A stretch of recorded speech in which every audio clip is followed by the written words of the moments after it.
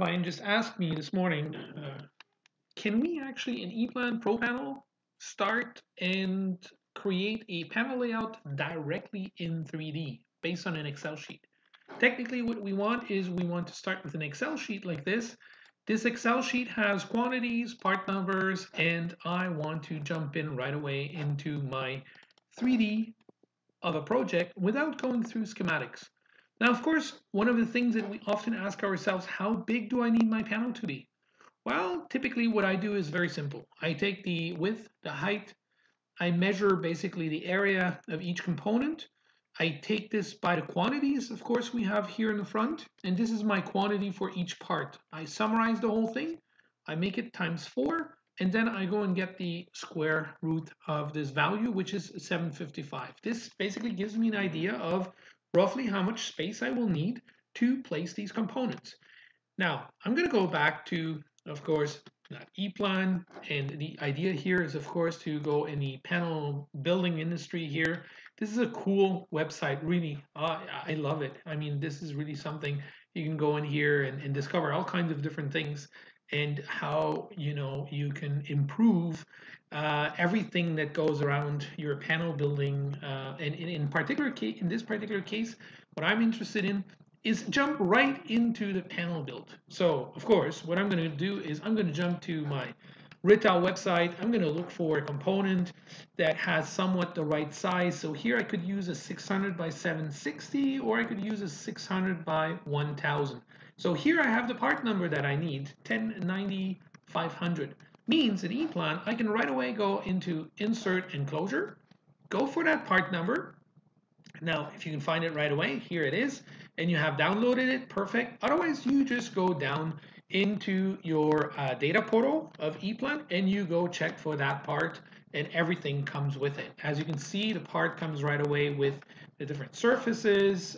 It's actually organized by housing, door, mounting plate, and I'm going to jump right away into the mounting plate. I haven't done anything else, and I'm going to go and start with the obvious docking cables and place those ones. So here I go, place it down here very quickly. There we go. It's a little bit too far. Let's call off the collision check. So I'm just going to go here, boom, like this.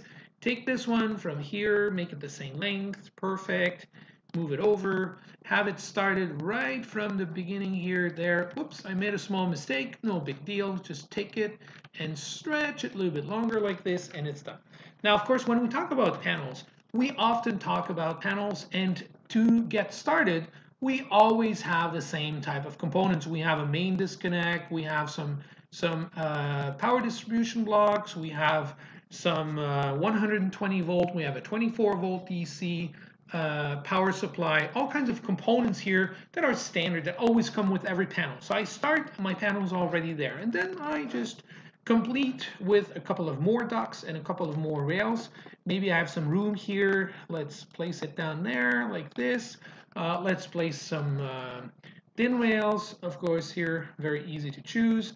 Of course, if you do have different companies or different manufacturers, they all have their own thin rail, certain length, and this one here is the full length 2 meter. Yes, it is, and I can just continue and place it here. Okay, right there, perfect. Now this can be duplicated, so we have interesting features like the duplication. So the graphics, we are very fast in creating these. So let's say we want 2 of those. So it may be too much, but it's just to show you. Even if it goes a little bit too far, take this one, just delete it, who cares? And there we go. You want to move this one very quickly back into the space down at the bottom. You can just move it down. You can change its handle. So it's really quick. I don't know any other tools that are that quick to actually make the placement. And of course comes now the clue. Can I take this Excel sheet and import it into EPLAN? Yes, I can. I can take this here, part/device list. I have a list. Interesting, this list. Let's start from scratch. I just delete it. Boom, gone. Okay. I just import that list, and the list will actually do 2 things. It will give me the quantities, and it will also evaluate the components that are already positioned. You can see here the ones that are at 0 are already positioned with that one block and macro that I did. So if you want to take this one and just drag and drop it, perfect, just go ahead. Place it here wherever you need. If you want some up there, you want them down there, you can see that they automatically snap. So it's really like a small child's play to come and position those. If you want to move it again, you just take it, drag it, and boom, place it there. It's a child's play. It's really beautiful the way it actually works. Very, very quick, interesting. If I take something else, and this is the interesting part, like these kind of components, these are overloads that actually hook up into an existing component. So those ones, when I approach them here, there is an attaching point, a mounting point, and it attaches right away into the right mounting point. This is quite interesting because if I would have done this, let's say in a 2D environment, I would have probably not even thought about the possibility of putting them there. Here in 3D, it's very obvious that they basically pin there and they don't go on a DIN rail, right? So let's try something else. Here we have a power flex. That's a fairly big component. It actually fits fairly well. So in this case, we don't have too much of an issue. And you can go on and on and on like this, and you will see all these components are to be placed. What's interesting is when you start placing things on the door, right? Of course, like push buttons, you could just go about ignoring the collision check. I'm not going to ignore it. And I'm going to try to place these 8 push buttons here, and I'm going to try and place them somewhere here. And you can see that while I'm placing it, there are some areas where I can place them, some areas I can't place them. So of course, I'm just going to go about and place these push buttons there. Probably it would be better if I open this view entirely like this from the front view and then start placing these push buttons. Then you would actually see that it might actually be better to go a little bit further down here, because if I go here, I can't even place it, right? Because it actually will hit on the power supply that is in the background. Now, as you place them here, sometimes you lose the count. So I had 8 to place, and you can see I have already placed 6 of them. Maybe I can place 2 more in this area here. That's nice. Nice one below each other, and that's all cute. Perfect. And there's one push button left. I think it's this one here, and I can just go and place it. Now, if I try to place it, of course, here, it's going to tell me, no, it's not possible because you're hitting this component. You have to move it up a little bit. So this is interesting because this is the big advantage of 2D versus 3D.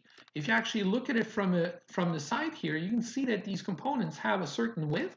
And when you totally look at it from a side perspective here, you can see that we don't have too much space to actually look at it, right?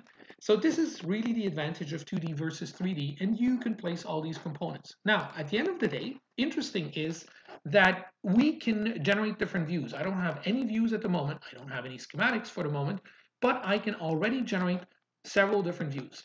Now, these views are front view, side view, and actually also for the manufacturing, we actually focus on the different steps that are actually needed and required to build this panel. One of the step I can think of is actually cutting the docks, the cable docks, and the rails. I mean, at one point in time, of course, you have to cut them in the right length. So what these views actually allow me to do, and this is all automatic. So basically, if you change something, you come back and they can be updated. It's basically like the bill of material. If you add a component, it's added in the bill of material. Here, the same thing. These model views automatically update, as you can see, when it's done. And they start basically with the first front top view, which is basically just a nice overview of what we expect the panel builder to build. That's nice, cool, we can see everything. But let's concentrate on the ducts and the rails. Here, we eliminate all the components and we can see the ducts and the rails. We can see here on the top left-hand side, we have the different length of these ducts and rails. We can prepare them and come and assign them in here. The other thing we have is we have now a detailed view that we can have for the placing of the components, so labeling of the components. We have it also in a detailed fashion here. And interesting about this view here is that on the right-hand side, if we actually zoom in, we can see additional information that wasn't there before, information about the components themselves and how much heat dissipation they actually produce. In this case here, we have 180 watts, 0.18 kilowatts that are added up. So that's not too much. It's not going to overheat in this particular panel, but it's good to know, right? And if we go to the push buttons here, we have a list of all the push buttons. But interesting is working with Rittal together, we have a technology that is able of evaluating which surface will require some holes. And we can actually forward this project to Rittal. And what it will do, it will simply generate, it was too quick to actually believe it. And here it will generate these drill views. So every one of these holes, push buttons that we actually did place, we can see that we're not perfectly aligned, generates a hole. And Rital is capable of performing these holes directly on a machine, Perforex, and send you the exact um, holes pre-drilled in the panels so that you don't have to do it and spend any time there. And it's all very, very precise. Of course, anything that you change, anything that you move will update these views. So the question was, can I start with an Excel sheet and build a panel layout directly in 3D inside EPLAN without having the schematics? Yes, you can. The answer is definitely yes, you can. And it's actually a very nice fashion, fairly quick. Here we spent about 10 to 11 minutes on how to do it with EPLAN. So I really encourage you. It's a lot faster than doing it by hand. Stick to EPLAN. EPLAN is the plan.